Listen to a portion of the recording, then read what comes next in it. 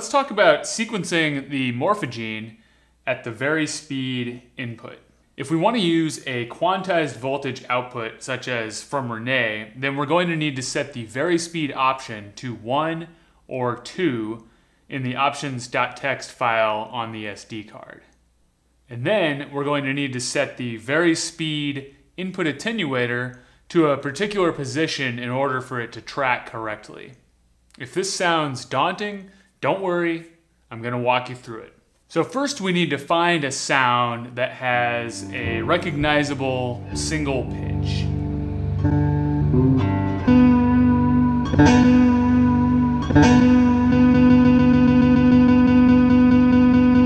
And we're going to listen to this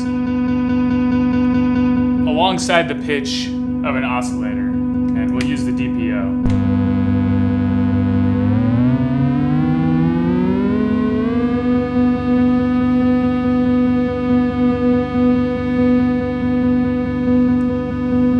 Let's molt our quantized voltage to the CV inputs on both modules.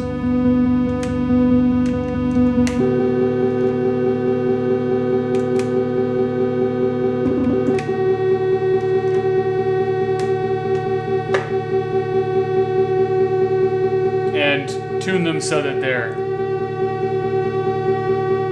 roughly the same pitch.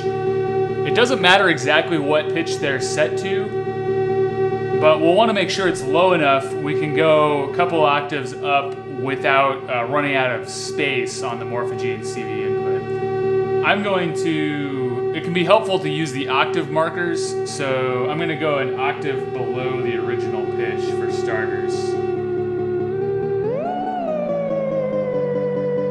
So there's the original pitch.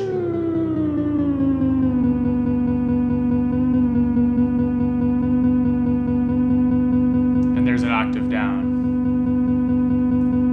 And the next thing I'd really like to do is take a copy of the CV that I'm using and patch it through another attenuator.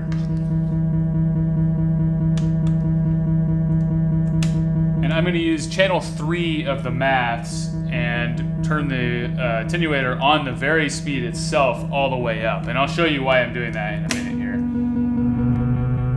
Go ahead and listen to the DPO alongside it.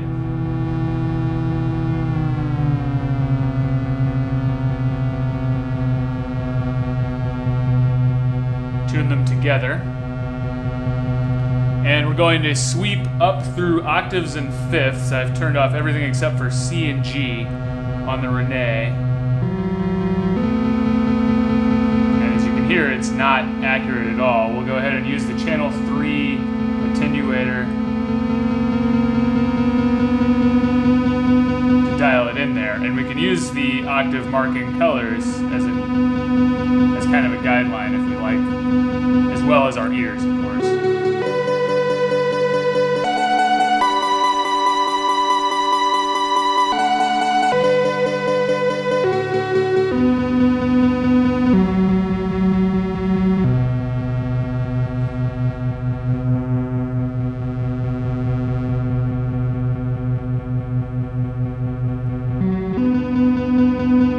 Once we've gotten this into place, this maths channel 3 attenuator position, we're not going to touch again. This is the setting we need, and we don't want to move it from now on. This way, even if we're playing around with the Morphagene doing whatever, we bump the varispeed control or the attenuator, we can just turn the attenuator all the way back up, and we'll be back to where we want it to be.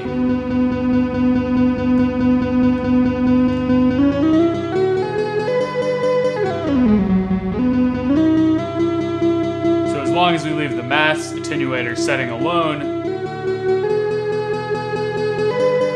we can change anything on the Morphagene and still maintain this tracking table that we've created.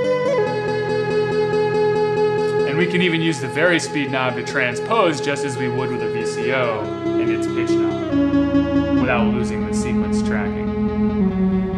So now let's go ahead and switch the DPO over to the Y channel.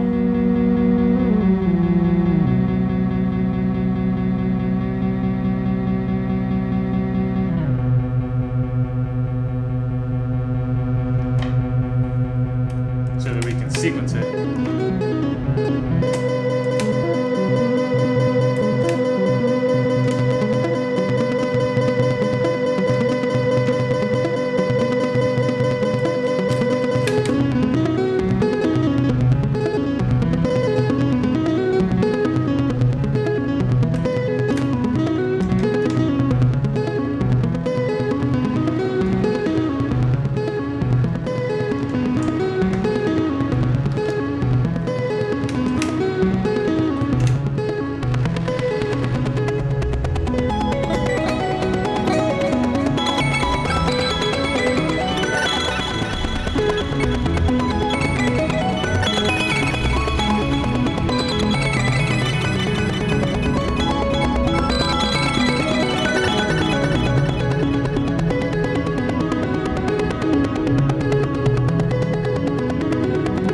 A lot of fun to be had sequencing the Morphagene and other things that aren't really meant to have their pitch sequenced, like the coupons.